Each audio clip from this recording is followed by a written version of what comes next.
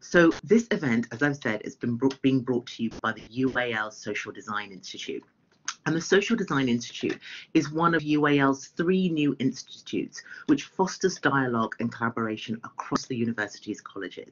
We do that through research, through these centres which engage with both practitioners and researchers in design, social research, and importantly, public policy.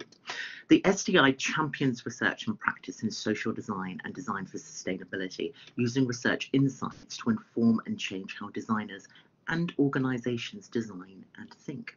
And our ultimate mission is to keep research at the forefront and to make a positive social and environmental difference. So just thinking about what we're going to talk about today, thinking about UAL as an arts institute, artists have long worked on contemporary issues, using new and novel ways to help us all engage with our environment on a deeper level than verbal discourse can create alone. And there is growing acceptance, certainly, of design methods in policy development. And for this, we can look to academic works of Manzini, Chris Bason, our own SDI director, Professor Lucy Kimball, and one of my supervisors. And the practice of policy labs, including the Cabinet Office within the UK Civil Service, where one of our speakers today works, shows that we can use and think about, certainly design, in different ways to inform how we think about and how we deliver policy. But the potential for art and art practices in policy formation and implementation, however, has been less explored. And part of our event here today with our 2 fantastic speakers looks to shed some light on that particular area. Our first speaker, Stephen Bennett, is a CLAW Leadership Fellow, and he's also co-head of the Policy Lab, which is part of the Cabinet Office. Stephen is a policymaker, but is also an artist whose work explores the interaction between art, science, and politics. He received his MFA from our very own Central St Martin's, where he studied art and science, and his practice combines, well, I'll let him speak to that in your presentation that's coming up. So without further ado, Stephen. Hi. Thanks for the intro, Daniela, and lovely to reconnect as well, and nice to meet everyone. So yeah, my presentation, hang on. Sorry, I need to share my stuff, don't I? Okay, is that now, can someone give me a verbal on whether they're seeing the slide? Yeah, okay, thanks, Erin. Yeah, my presentation is on a role for art in policy. I'm going to start this, as I kind of start a lot of projects, by thinking about definitions and what is policy. So this is sort of kind of complicated idea that I guess will be of interest to most people on the call, which is why you're here. But it's still worth just sort of being fairly precise on here. So I have a definition, which is the sum total, this is what policy is, the sum total of government action from signals of intent to the final outcomes, and including decisions not to take action. And there's just a couple of useful things to draw out from this definition of policy. So on the next slide, we just see the word government highlighted here. Now, this is the context in which I'm looking at it. And as Daniel said, I am head of the Policy Lab, which is part of the civil service, which is, you know, so obviously I'm very interested in government. That's not to say that policy always needs to be something that government takes or does. Individuals may have their own policies, and actually UAL will have its own policies as well. I was speaking with Heather Barnett, who's the course leader at Art and Science, and she was talking about the work that I think UAL, it might have been CSM, has done on the climate emergency. So that's an example of an institution having its own policy.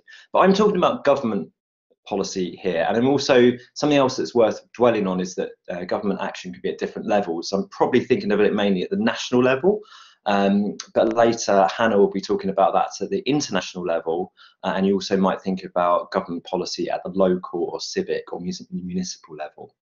Okay, let's crack on, because sometimes images mean more than words. And so here's a collage of some policies that I've put together. And I guess what it tries to illustrate is that, to me, policies matter. So we could play quite a fun game here where everyone could try and guess what each of the images, which policy that denotes. We probably don't have time for that, but just to pick out a couple of these. So this one, you may recognize at least one of the people in this photo. So this is a photo of Margaret Thatcher handing over the deeds of previously a council house to the Pattersons of Harold Hill in Essex in 1980. And this was a result of a policy called the UK Housing Act, which gave council tenants the right to buy the houses they lived there, described by some commentators as a piece of legislation which enabled the transfer of so much capital wealth to the state, from the state to the people. So you might think that's a great thing, you might think that's a terrible thing, but it seems like that's an important policy. Another example from my collage is in 2019, legislation was laid in the House of Parliament to ban the supply of plastic straws, stirrers and cotton buds, and I think also has put up the charge on plastic bags. Actually, some people have said that that's a result of the BBC's Blue Planet 2, the David Attenborough documentary, and actually some of the people involved in the policy-making process have attributed that as influential, which kind of picks up some of these threads about how culture and art can be influential for policy making. I'm going to come to that in more detail in a second. Just to skip on to before getting into the role that art might play, I think it's just worth dwelling on how policy gets made. So this is something I spend a lot of my part of my week involved at when I'm working at the Policy Lab. And I should also say I've been a civil servant for about 15 years, so I have a lot of experience of the policy-making system.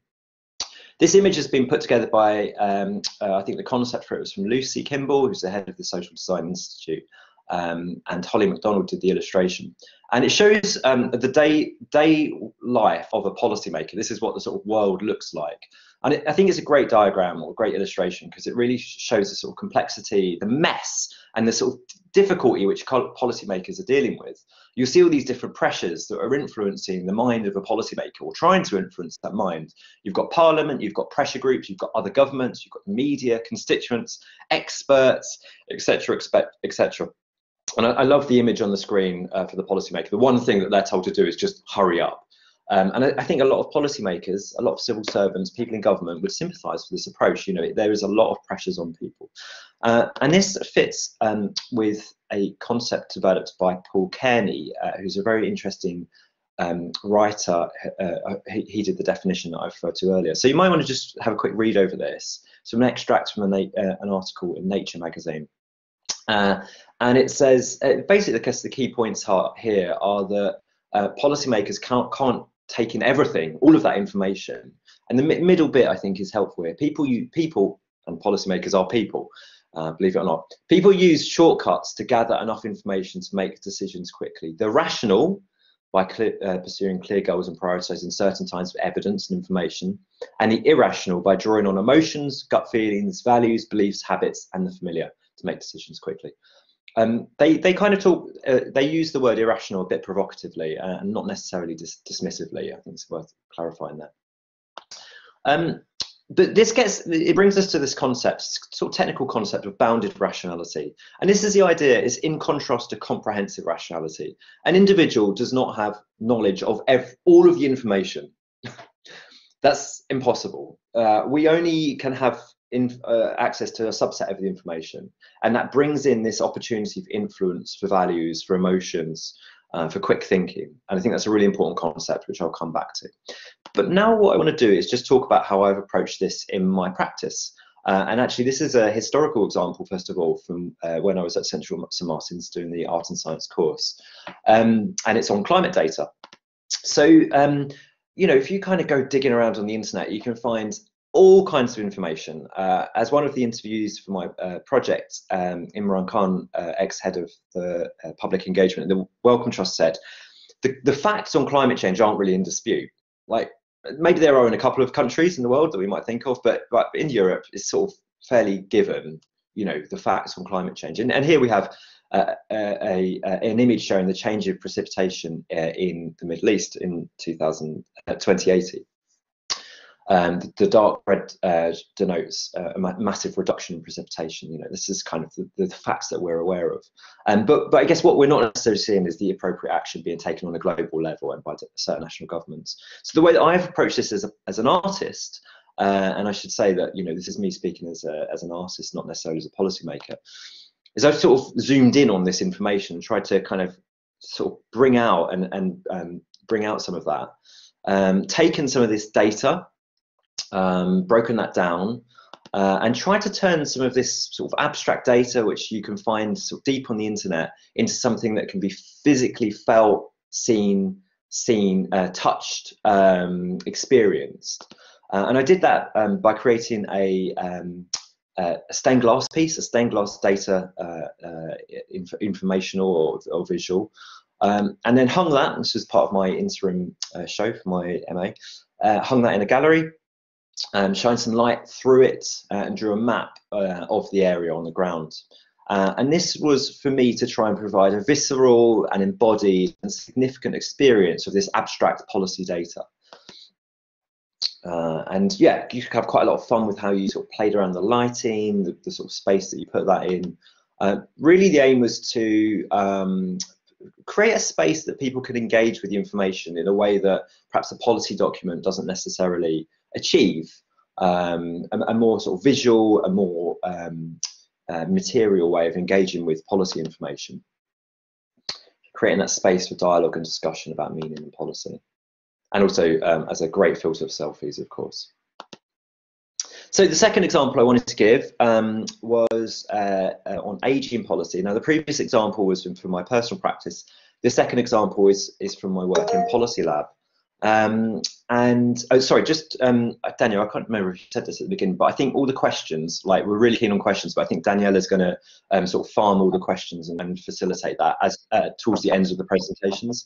And so I'm not ignoring them. I'm looking forward to all your questions and raised hands. So ageing policy.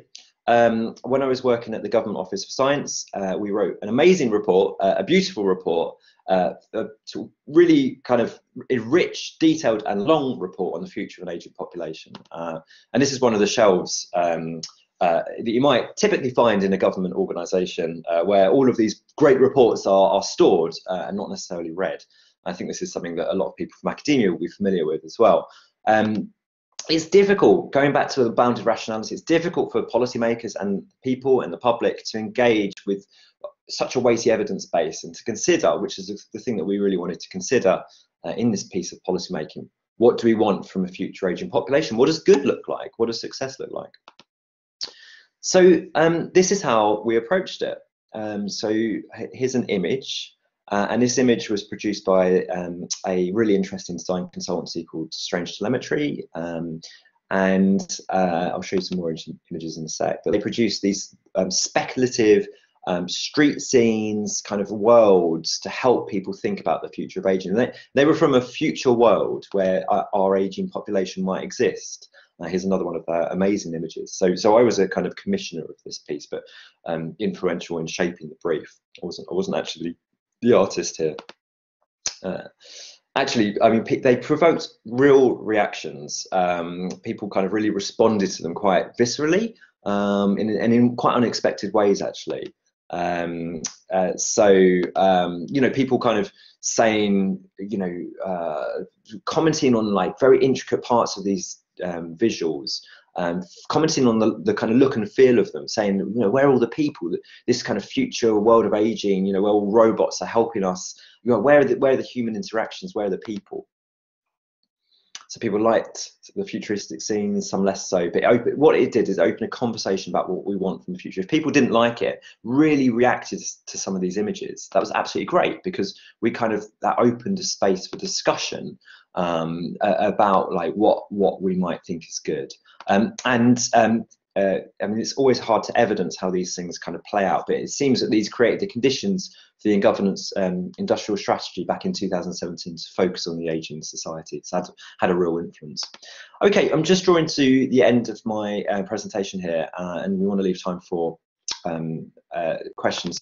So just to sort of summarize where my thinking is at. So hopefully you can see this from some of the examples I've shown, including the Blue Planet piece, and some examples that you'll be able to think of, you know, of our artists who are working in the space. But art does a certain number of things, and this is by no means an exclusive list, but it can have a cognitive impact. It can raise information. Thanks, Phil, Ed Hopper. That would be really interesting to put through this process. But art can you know, raise awareness of issues that you might not have known about. I think the Blue Planet example is a good one there. Of course, I think it almost goes without saying, but art often has an emotional impact. Art can create visions of alternatives to the status quo. You might think of some sci-fi might be a really interesting example of that. Art often provides policy relevant information, or can provide policy relevant information in a multi-sensory way, visual, audio, kinesthetic, physical, embodied way of experiencing and engaging with a policy issue, which is different from a long written document, which not everyone engages with. Art can often create a space for dialogue. I was really, I sort of picked up on this from my discussions with Heather Barnett, whose work on slime mold is actually really almost the whole point of the work is to create a discussion between people. The people are the artwork, and of course you'll see that in many other artists' practice. And finally, a sense of agency. I think Theatre of the Oppressed is a really interesting and very obvious example of where a piece of art actually provides agency to act. So, you know, in summary, art kind of produces the intellectual and emotional effects through which it can elucidate values, ideas, feelings. And then if we just kind of combine that with how policy gets made, we've already sort of looked at how policy making is informed by evidence, yes, but also values, also emotions, and especially given all of our bounded rationality. Policymakers are just like humans, we have this sort of bounded rationality. And art produces intellectual and emotional effects which can elucidate values, ideas, and feelings. Therefore, QED, I just spat over my computer screen. I'm really glad we're not in a lecture theatre here. Therefore, art can inform policy. So this is a slide that kind of brings it all together. As part of my research, I am going to be showing an exhibition and integrating the experience of the artwork into this research, which is something my supervisor, Patricia Kisniskia, is really sort of has really brought out in her writing. So actually trying illustrate or make real some of these ideas, some of these findings in a real exhibition. That's obviously COVID pending, but hopefully happening at the beginning of June, so look out for that. And I will be publishing a lot of information shortly. I've already written 3 blogs on this.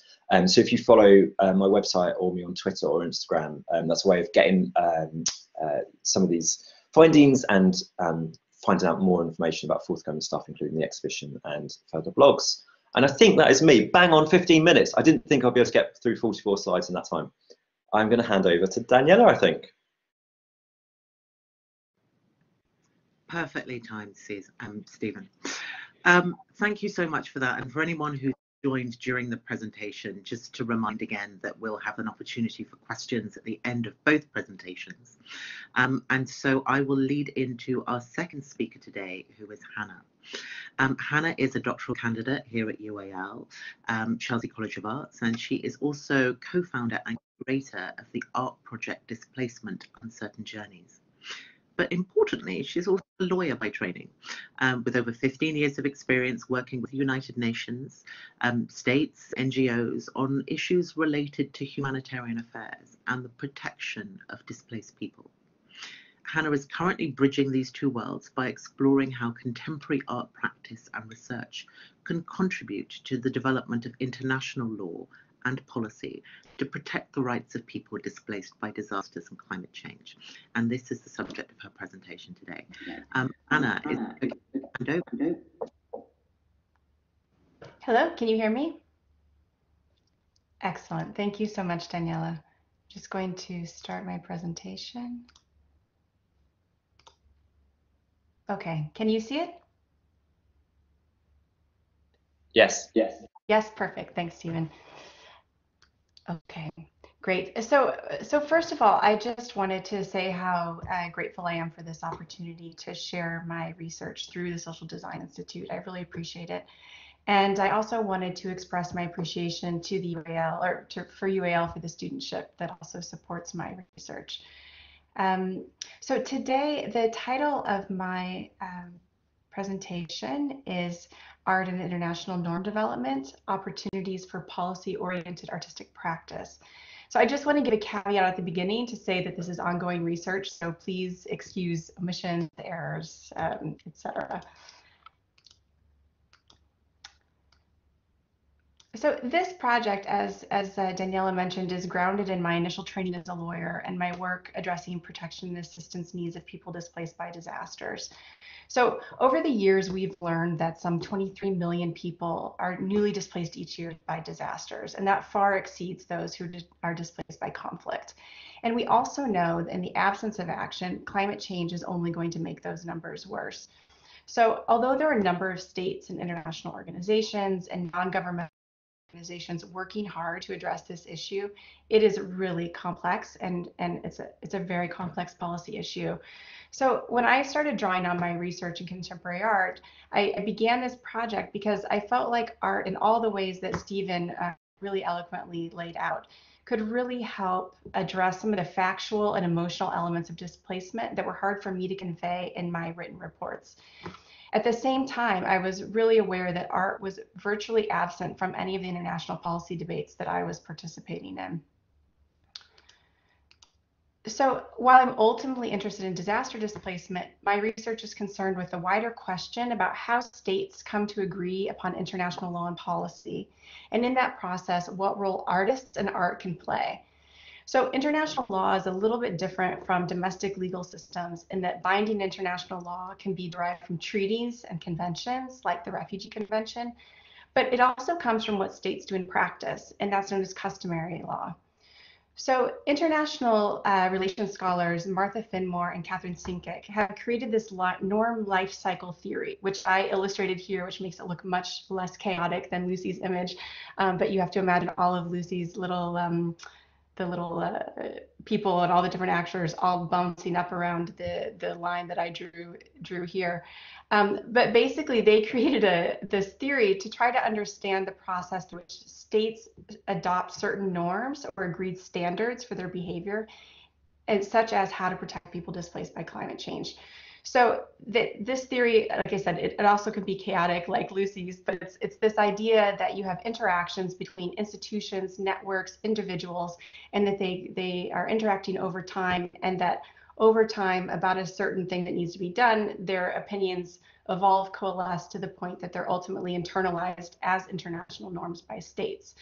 So within this process, artists aren't widely recognized as active participants in international norm development. Although, as Stephen also mentioned, the same thing in international relations theory, there's growing recognition of the value of aesthetics and emotions in international relations theory. So just to say, it's for this reason that my research seeks to better understand what role artists and art might play in international norm development. And in particular, I'm focusing on diplomatic conversations that take place within intergovernmental institutions and processes.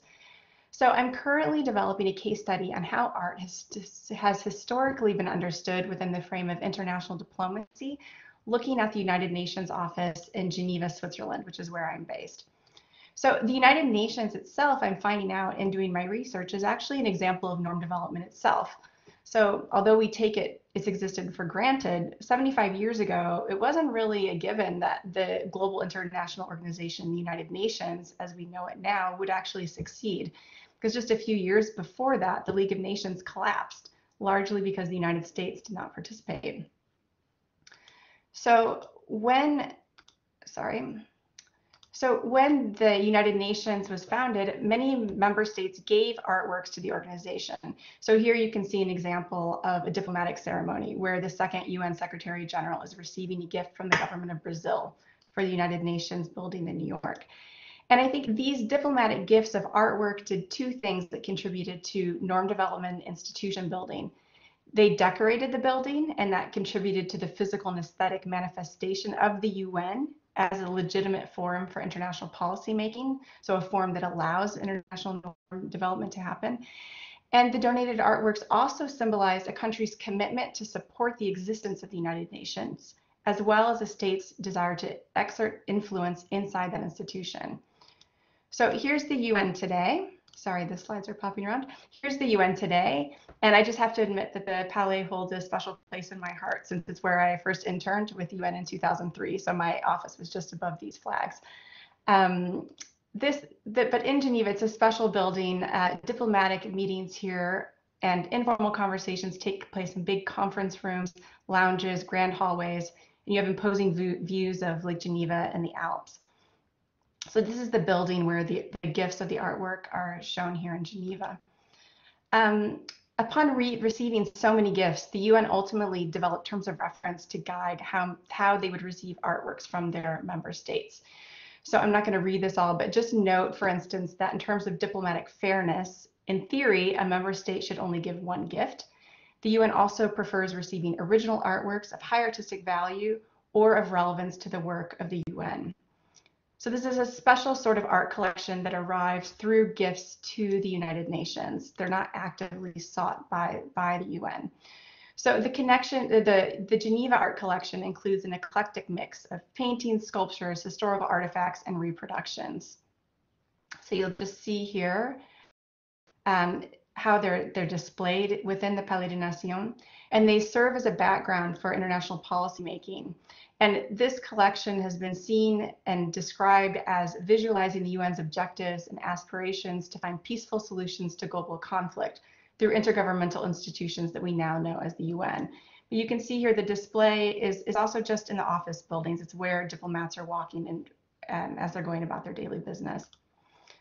So in 2013, in 2001, the UN General Assembly passed the Global Agenda for Dialogue Amongst Civilizations. So this is how the role of art starts to change over time within the UN as the UN starts to evolve. So the UN office at Geneva used this global agenda to guide its cultural policy, explaining on its website how art is not only a form of expression, but also how creativity contributes to creativity acts as a catalyst and inspires openness and goodwill and collaboration. So it's this backdrop for diplomacy that it inspires diplomatic solutions. So for instance, you can see here in 2008, the UN office in Geneva unveiled a newly renovated Human Rights and Alliance of Civilizations room. And this was a gift from the government of Spain. The then UN Secretary General Ban Ki-moon called on delegates using this room to be inspired by the Spanish artist Miguel Barcelos ceiling and declared, "Let us not settle for the status quo, but instead be visionary, creative, and bold." In addition to the permanent exhibition that the UN has of its artworks, it also hosts numerous temporary art exhibitions and cultural events. So most of these events are planned and financed by member states and UN organizations, but often working in collaboration with a non-governmental organization. And this is something to note later on in the conversation when we think about how you might want to bring art into an intergovernmental organization with these relationships and these collaborations. So the UN has also developed guidelines for exhibitions, which note, among other things, that exhibitions must be relevant to the goals and aspirations of the UN and not offend any individual member state. So again, we're talking about a specific context within which artwork is displayed. I wanted to highlight before I conclude that just how art is currently understood within the UN and up until recent years. I wanted to just highlight this really fascinating study that was Lucy Kimball actually pointed out to me. It's great, by David Doser and Melissa Nisbet from King's College London, where they talked to diplomats at the UN in Geneva to understand how they understood the art and culture at the Palais des Nations. And really the diplomats there viewed it in terms of art as a form of soft power and cultural diplomacy to achieve their foreign policy objectives. And so basically the diplomats, many diplomats, not all of them, viewed cultural events as an opportunity to promote their country's broad values or unique culture. So more general values, although there were some art that looked at specific policy issues like refugees. But in general, it's looking broadly how they understood the role of art in terms of foreign policy. In reflecting on the overall impact of these sorts of works or exhibitions or events, many diplomats were convinced that the cultural events were effective diplomatic tools. They thought they were important, a good use of public funds, but they really didn't have evidence to explain why they thought it was effective. And I think some of the research that Stephen was highlighting, I think, could maybe help and explore, help with in terms of international relations literature, why art might be effective and why that might be useful.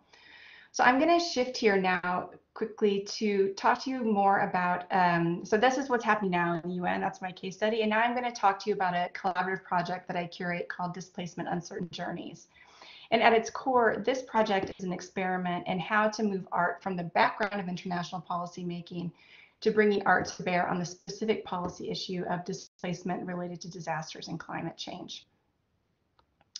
So we created this project in 2015 when I was working with the Nansen Initiative, which is a group of states that are concerned about disaster displacement issues.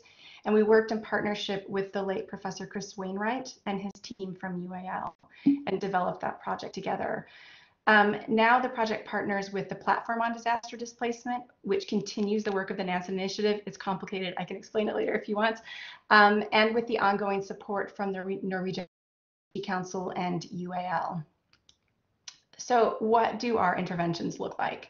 So we curated this panel exhibition, which was commissioned by the UN Office for Disaster Risk Reduction in 2019.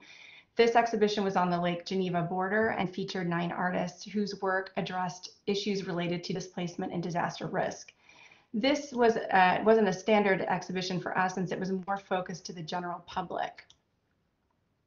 Ideally, we want to bring art into the heart of international conference spaces, intergovernmental conference spaces. So for those of you who haven't yet had an occasion to attend an intergovernmental conference, they're generally very formal, protocol-heavy events, and you can spend hours sitting in rooms without any sunlight, listening to officials read formal prepared statements one after another. So it really can be exhausting. So we really love to bring artworks that directly engage delegates and help prompt conversations. So here we are at the Civil Society Days at the Global Forum on Migration and Development in Marrakesh, Morocco, where we partnered with the Platform on Disaster Displacement and the Danish artist Søren Dahlgaard, who invited delegates to carry his inflatable island as a symbol of all people who may be forced to leave their homes because of climate change. Here's an installation of Lucy and Jorge Orta's Antarctic Village No Borders and Antarctica World Passport Bureau. It was located in the conference center hosting the intergovernmental. So the last meeting was the civil society. This was the intergovernmental part of the Global Forum, which addressed a wide set of policy issues addressing international migration. So this was a conference that lasted over several days. So given the diversity of the issues at stake, the Platform on Disaster Displacement wanted to make sure that delegates at that conference were thinking about people who would be displaced by disasters. So over the course of the exhibition, well over 1,000 conference delegates lined up to receive a stamped copy of the Orta's Antarctica World Passport. And this was a utopian proposal to address climate change related displacement by facilitating visa-free travel to enter any country in the world. And that might not sound controversial, a conference about international migration that's based on borders. That utopian proposal starts to means something very different. A big part of our project is also not only showing the artwork in the context of intergovernmental policy discussions, but also facilitating direct conversations between artists and policymakers. So here Søren is discussing his work with conference delegates. We've also screened short films as part of meetings during conferences. So here's a work by Austrian artistic duo Honey and Bunny, and it's being screened as part of the UN Task Force on Displacement, which took place at the UN Climate Change Conference in Madrid, known as COP25. So now you're hearing about COP26 in Glasgow. So this was in Madrid. At COP25, we also worked with the Platform on Disaster Displacement and COL, so another partnership that I'm going to highlight, an arts organization in Paris that addresses environmental issues. And we held a number of events at the French government's pavilion in the Blue Zone, which is only accessible to registered diplomats and observers. So during 3 weeks, we featured the work of the 2019 COL Prize winners and invited delegates to reflect on the relevance of the artwork and their work at the climate conference. Here, I just want to highlight the fact that what we have here are the 2019 COL Prize winners, Lena Dobrowolski and Theo Ormanskiping. And they had a dedicated brainstorming session that lasted over an hour with delegates to talk about how to develop the storyline for their upcoming film, You Never Know, One Day You Too May Become a Refugee. And although these pictures might not look very exciting for you, to me, this is actually one of our most successful events, and that we created an opportunity for meaningful exchange between the artists and the delegates to discuss how artists could contribute to international policymaking related to climate change and displacement. So for me, very exciting. So just some, in terms of talking about the displacement exhibitions, ideally what we tried to do is we created or curated art interventions that were tailored to specific conference topics. So some on disaster risk reduction, some on migration, some on climate change. And we tried to give visibility to disaster displacement in that busy conference space. We sought to break the routine and create memorable moments so that delegates who are working on those issues might remember disaster displacement later in their work. We sought to create opportunities for informal exchange and reflection, not only amongst policymakers, but also between the artists. And we sought to explore nuances and subtleties of disaster displacement through works that appeal to emotions and created embodied experiences.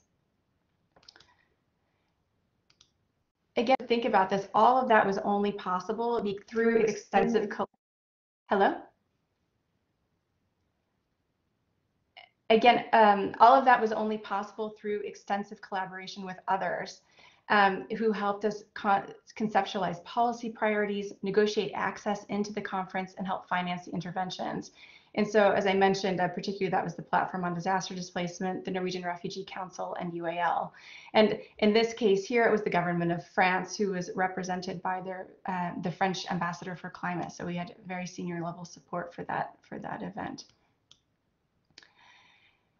As I conclude, I just want to talk about very briefly other opportunities that I'm learning about how art can be more than just a symbol or background for international policymaking. So if you're interested, I'm happy to tell you more about it. So there's the special rapporteur in the field of cultural rights who recently presented a report to the UN Human Rights Council, highlighting the role that socially engaged art practices are playing in protecting human rights in various post-conflict countries. UNESCO's Art Lab is promoting artistic research in policy development and project delivery. That's a report that just came out last December.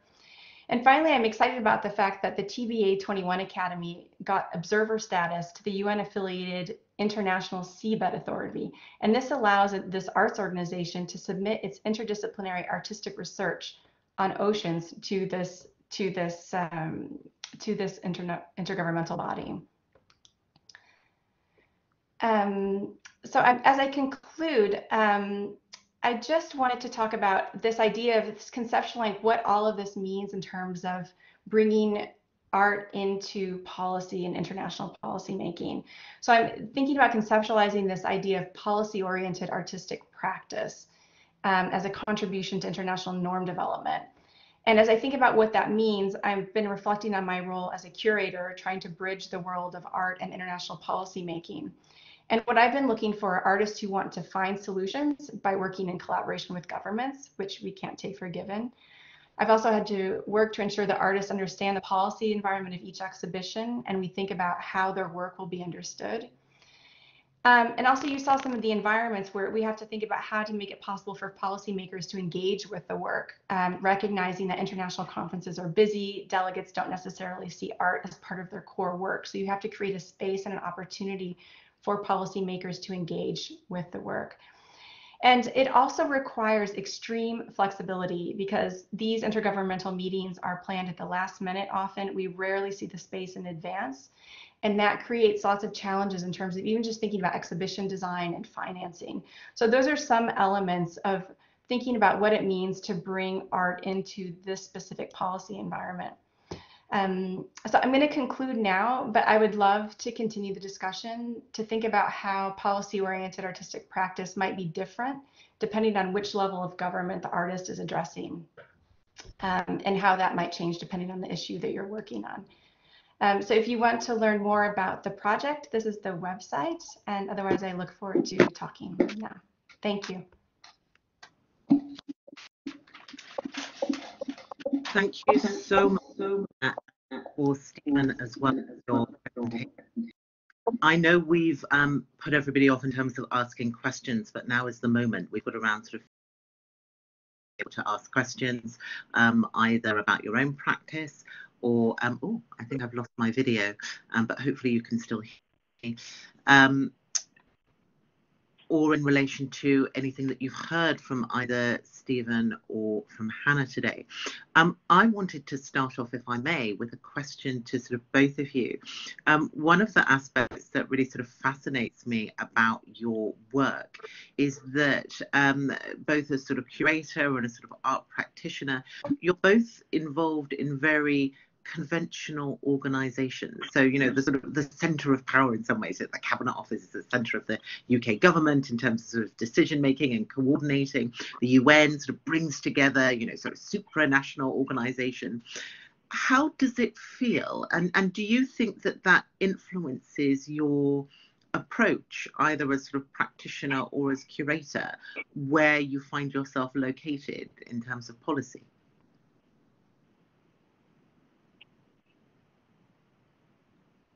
Oh, Danielle, I thought you'd give us a good one, an easy one. Sorry, that is a good one. It's not an easy one.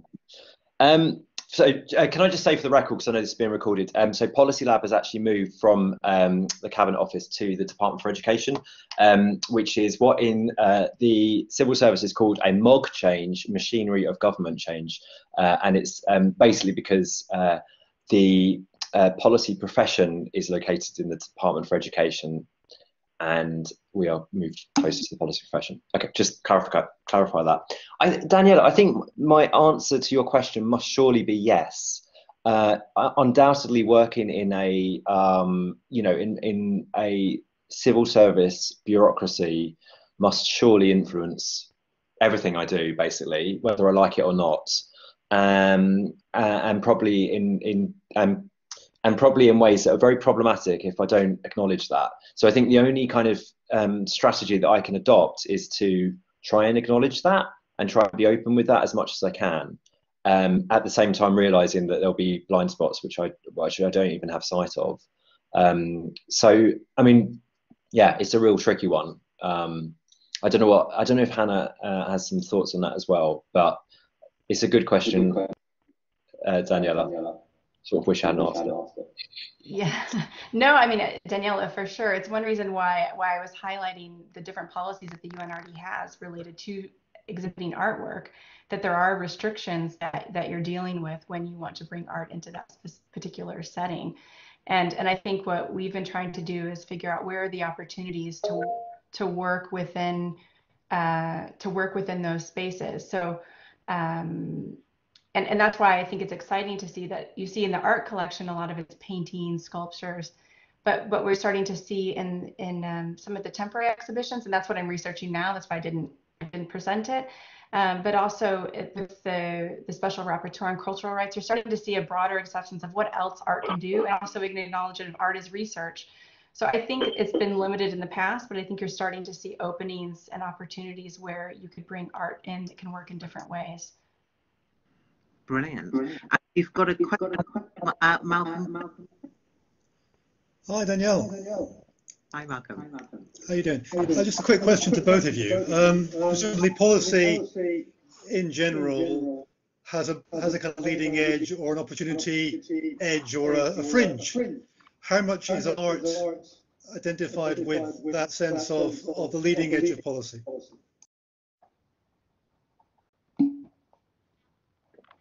Shall I take that one? Hannah, it might be worth muting yourself just whilst you're speaking. Malcolm, sorry, it is Malcolm, isn't it? Is it Malcolm? Yes. Malcolm, great question. Really interesting question. Yeah, so actually it relates to some kind of strategy work that I'm doing with my Policy Lab hat on. I mean, there's plenty that you can find out about Policy Lab online. I encourage you to check out the blog, and I don't want to necessarily speak on behalf of Policy Lab today, because I'm sort of here representing myself. But the team is about bringing in innovative, citizen-centered approaches into government. And it's really interesting. If you look over the last 10 years, I think design, and especially user-centered design, is a really interesting case study where actually user-centered design has begun to penetrate in some departments the mainstream of policy making. Now, I was actually having a live discussion on this last week. I think in some areas it's less well received, but in other areas, the Ministry of Justice, for example, have a user-centered design lab, and other departments have that as well. So you might argue that design, and especially user-centered design, is getting more established. And then that kind of leads to another question, which is, well, where's the cutting edge? Where is the forefront? And I think my contribution, as well as being the head of Policy Lab, one of the co-heads of Policy Lab, what I try and do is bring an artistic perspective, because I think art and policy making is kind of I haven't met many people in the civil service who are doing what I'm doing or interested in what I'm doing. And I think the combination that myself and Hannah bring is a bit unusual. So I think it is there. I think it is at the cutting edge. I'm really interested in looking at performing arts as well, theatre, dance. Daniela mentioned I'm on the Claw Leadership Fellowship, and you know, we have people who work for the Ipswich Dance Theatre, for some really interesting theatre producers in York. I would love to sort of understand what their contribution to policy making could be as well. And then of course outside the arts as well. So, you know, my interest in the arts, but you can look at technology, Bitcoin dealers, you know, maybe we should have Bitcoin dealers come and speak to us about policy. Do you have any thoughts yourself what might be at the cutting edge? Oh, I'd rather not. I want to hear you two speak. I speak a lot about stuff. Okay. Well, it sounds like you thought about it. Great question. Hi, Malcolm. I think there's lots of opportunity there, and it's one reason why when I was talking about, even when we think about how international law develops, it doesn't just happen. You know, I'm focusing on the intergovernmental institutions, but that's not where it starts. For example, something that I work on is people being displaced within their own countries. And that issue got attention originally by non-governmental organizations that were organizing and working on that topic. So I think, and that's where I think, you know, I was asking questions about, we think, what's the role of art as norms develop over time? And that's where I think the role of art also might change. So maybe the cutting edge role of art when a norm is developing or an issue that hasn't been fully explored, maybe could be brought out and given more attention through art and help advance policy in that way by helping clarify what a specific issue is that needs to be addressed. I don't know if that makes sense. It does. Thank you. Thank you. Yeah. Brilliant. I see we've got Stephen's asked a question about Popper. So Edward Popper. So I'm not sure if, I mean, we've got a lot of academics who know about art who maybe want to speak about that in the context of our subject today. While we tee somebody up to talk about that, I did have another question, which was to our audience, because I know we've got a mix of people. I mean, I myself am very much involved in public policy and the public policy space and discourse. But perhaps for people who are more on the sort of art practitioner side, Hannah, for example, you curate. And you sort of alluded to this within your presentation, but there's so much that's happening right now. You know, you think of the last 12 months and you think of Black Lives Matter and you think of, you know, women and violence against women and girls and people wanting to make a difference, both within their practice and within their lived experiences and having an impact. How might they penetrate the world of policy in terms of having an impact through their own practice?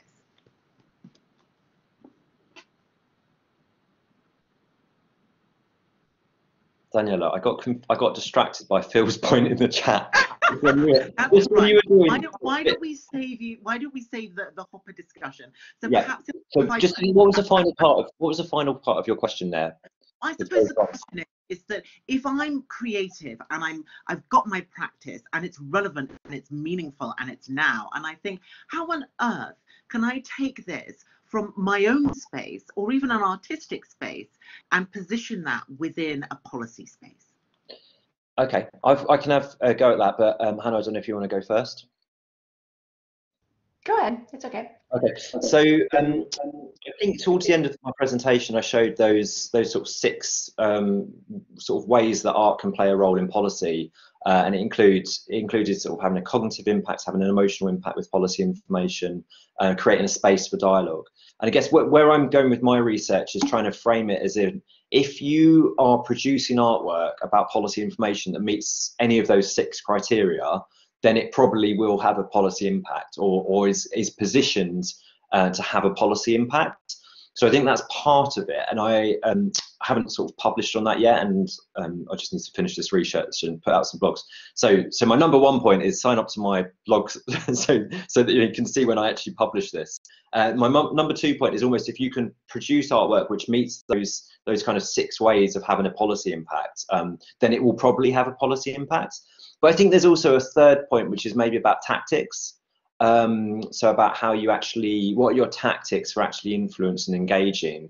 I think Hannah spoke about this in quite an interesting way, like being present in meetings, which meetings, like there's different layers of meetings, you know, that before you get to the kind of policymakers, how you might position yourself. The HRC have written a document which I think is about like how people from the arts and humanities may want to influence policymakers. It's kind of quite dry, but it talks about some of the processes that you might want to go through. So I think there's 3 sort of areas there.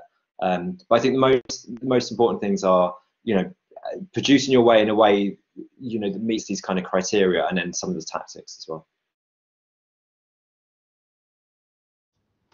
Yeah, I mean, I think in addition to that, I think that's all good advice.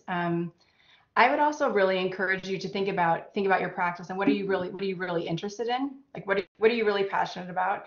And then take time to actually read and understand the ongoing policy debates. Find someone who works on that issue and talk to them about it. Because I think one of the things I've seen that is a real shame is sometimes I'll see work that's addressing, for example, displacement related to disasters.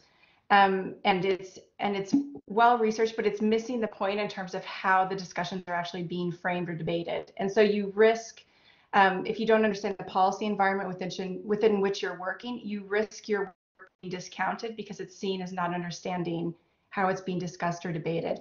And that's where I was talking about that idea of that mediating role in terms of helping bridge the gap, or that gap in terms of understanding issues so that they can actually then feed into policy discussions so that they're seen as relevant. Does that make sense? Absolutely. And I think that's a really nice link with sort of picking up Phil's point on Hopper, that he's sort of extended to think about power. I mean, we think about policy making, you know, institutions, we think about sort of power broking and where that power sits.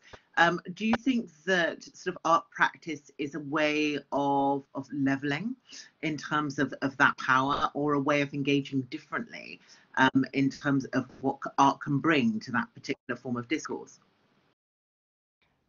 I mean, for me, you need pressure that comes from all different places. So you only advance, like international law, for example, only develops when you have pressure coming from civil society, when you have governments working, and you have all of these different conversations happening and different power being pushed from different areas. And so I think that's also where we think about your own practice. What's your role in terms of how do you see yourself as an artist, and where do you want to be? Do you want to be sitting and working inside the system, or do you see that you'd feel like you'd have more freedom, artistic freedom, and be able to advance the issues that you want from outside? And I think all of those things you need to take into account, but all of them are valuable, because there's also some things that civil society can push and address that isn't possible for governments to say necessarily, at least initially. So I think that's where I think about, if you want to engage, think about where you want to sit and where you think your strengths are, and where in that process you would best fit. I think Phil's point about it, that he makes in the chat, actually, about being aware of power dynamics and power relations, is absolutely essential. I mean, I think that's good principle for, as he said, engaging with any institution, especially with government. I think it's interesting that art, in some respects, provides a voice for people who may not have a voice otherwise. And so I think that's a kind of quite an interesting fundamental point. I mean, I know there's huge issues in the art world about diversity and about, you know, whose voice is necessarily heard that well, which I completely take. But I think art does give a lot of interesting voices to people who in a sorry, this is Francois Massarassi's made these points in some of his writing, but people who may not necessarily have had the opportunity to make a point in a political sense for whatever reason, fear of repression, but art provides quite an interesting, ambiguous and subtle and nuanced way of making some of those points. I think that's a fantastic point for us to close on. Unfortunately, we're coming up to the end of our time for our session today. But first of all, I would just like to use this opportunity to thank you both so much, Stephen and Hannah, for sharing and giving us all food for thought on what art can be and what art can give within this particular space. So thank you so much. I know that we've got links to both of your work in the chat. So if people want to sort of reach out and to follow up on anything that's been sort of said today, there's certainly the opportunity to do that. And there'll be a recording that will be available via UAL. So we know that a lot more people sort of watch afterwards and join the session. So thank you so much, everybody, for joining us on this afternoon.